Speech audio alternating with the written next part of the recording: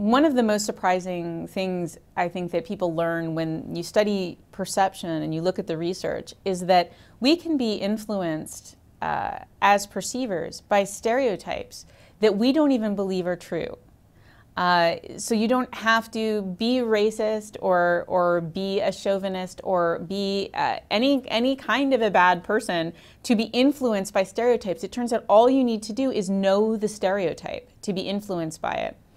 Stereotypes really are an example of categorization. Brains have evolved, human brains have evolved to be very rapid categorizers of things.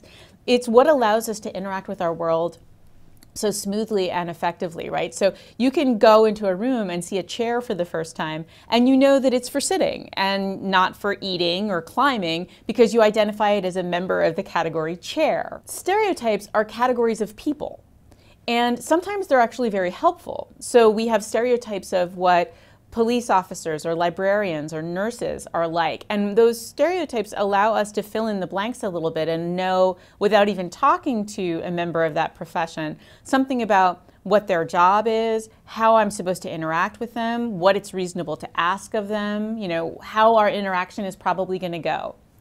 The problem, of course, is that every stereotype is a generalization. That never applies completely accurately to any one person, and sometimes stereotypes are just flat out wrong. They're just absolutely unnecessarily negative and completely untrue, and yet we are affected by them because, again, that's one of these phase one perception things, that the activation of stereotypes in the mind is relatively automatic. For example, I'm a female scientist, and there are stereotypes about women not being as capable in science and mathematics. So I like to get right out in front with people and, you know, show them, demonstrate my expertise in science and math, and so that I can counter that stereotype before it has a chance to negatively affect their view of me. Particularly when the perceiver isn't really motivated to be accurate about you, or is only getting really a kind of a quick glimpse of you when they're really kind of busy thinking about other things. That's when all of these things are at their sort of the highest danger of influencing and getting in the way of being seen the way you really want to. So as the person who's being perceived, really what you want to be able to do is get that other person to really want to see you accurately.